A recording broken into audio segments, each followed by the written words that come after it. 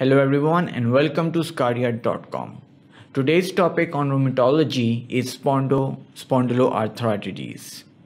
Now let's get on with it. Now spondyloarthritis are a very specific group of diseases which are usually clumped together because they have a common symptomology.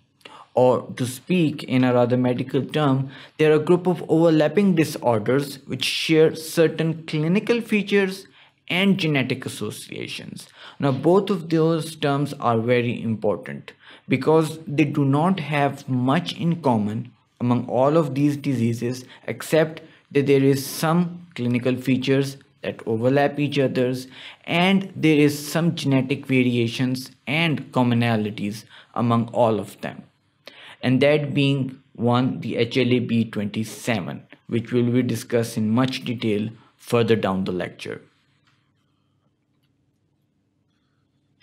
Now let's talk about what are spondyloarthritis.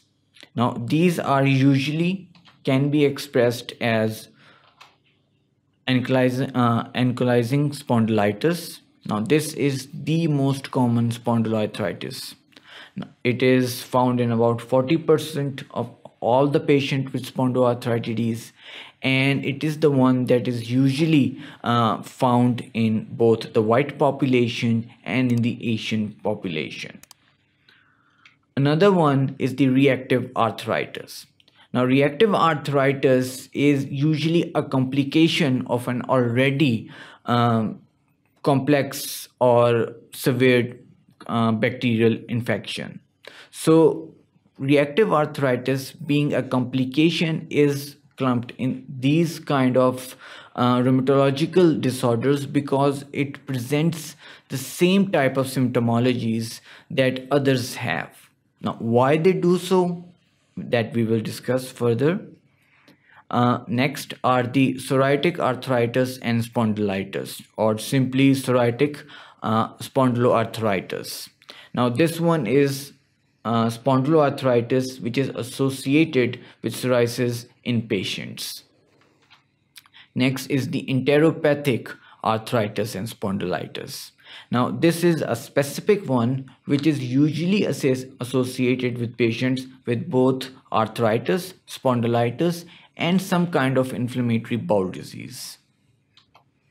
Next, we have the juvenile onset spondyloarthritis. Now, juvenile onset spondyloarthritis used to be not among the group of the spondyloarthritis, but in recent surveys, it has been added to the text in the textbooks because in juvenile onset during the age of childhood, usually the symptomology is not complete. Sometimes it overlaps and sometimes it doesn't even stay at one place. It keeps repeating in an asymmetrical fashion. So because of these kind of peculiarities with the juvenile onset, when spondyloarthritis occurs at a young age, juvenile spondyloarthritis has been created as a separate entity.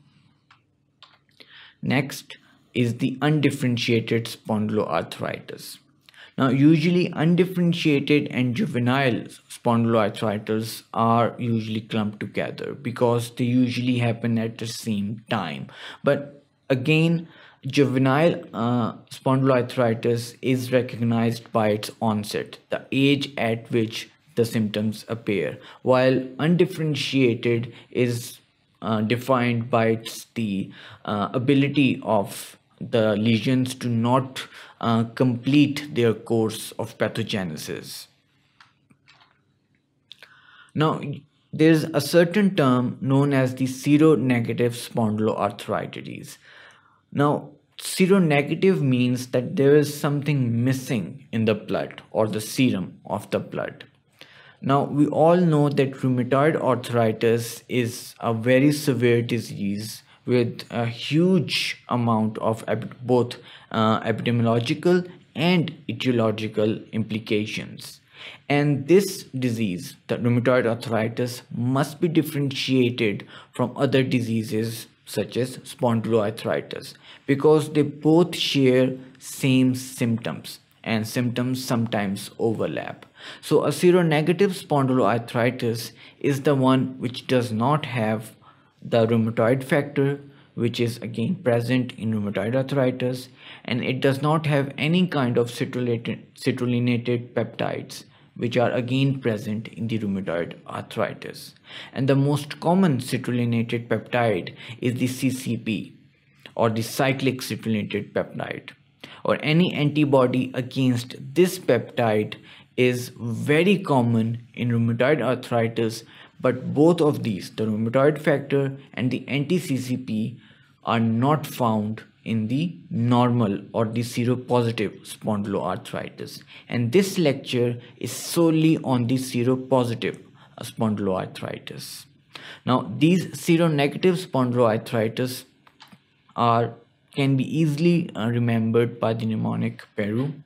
Now, this Peru can be both used as a mnemonic and can also be used as to remember both the cluster, that from their severity to their complication, and can also be remembered as an easy way to remember all of the seropositive spondyloarthritis.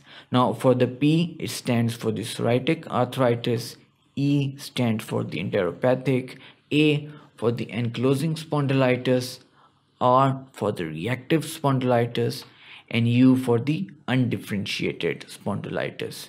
These are the same 5 which we discussed earlier, but presented as a mnemonic.